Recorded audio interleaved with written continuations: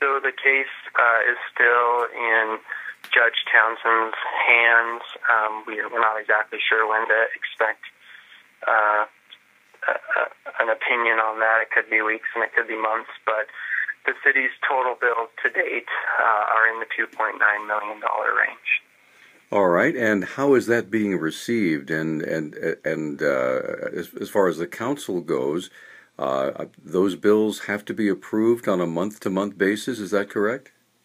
So they come in sometimes weekly and sometimes monthly, and they've been approved by 11 of the 12 council members on a regular basis, with myself voting against them. All right, so let's talk about the Hotel Fox. This is quite the project. It's been quite literally on the back burner for several years. So there was an official presentation that occurred on Wednesday. What was that like? So the project has really changed in scope and vision since Hotel Fox initially pitched the idea to the city, which I think has now been 4 years ago, 3 or 4 years ago. Originally they were looking at kind of a hotel and I think small convention center, a project somewhere in the range of $37 million.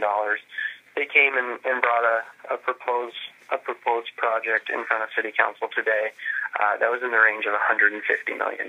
So it has significantly increased in size and scope, added multifamily housing components, condos, a very large convention center, 2 hotels, retail and office space. I mean, it's just a very complex, very large project, and the developers have committed a lot of time and money to vetting the project, and they just need some more time to continue along that path.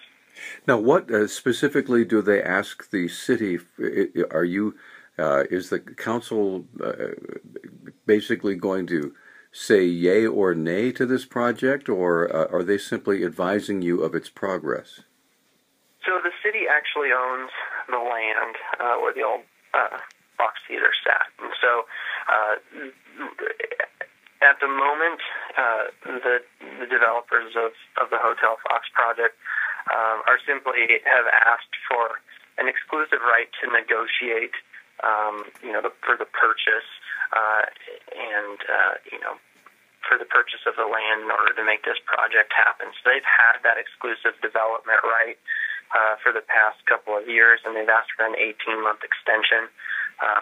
They don't want to commit hundreds of thousands or millions of dollars just to their due diligence and vetting of this project, and then have the city just go and sell it to somebody else. So they've asked for some assurance that if their project is indeed feasible, that they'll essentially have the exclusive right to negotiate for the purchase of this land. And so the city has granted them an 18-month extension on that.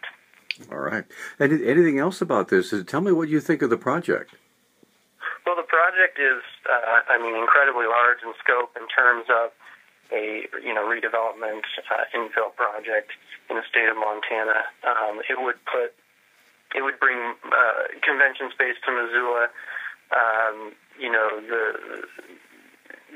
That mirrors what we see in Spokane and Billings. So it'd be a big game changer in terms of bringing folks in for conventions and creating jobs and economic development.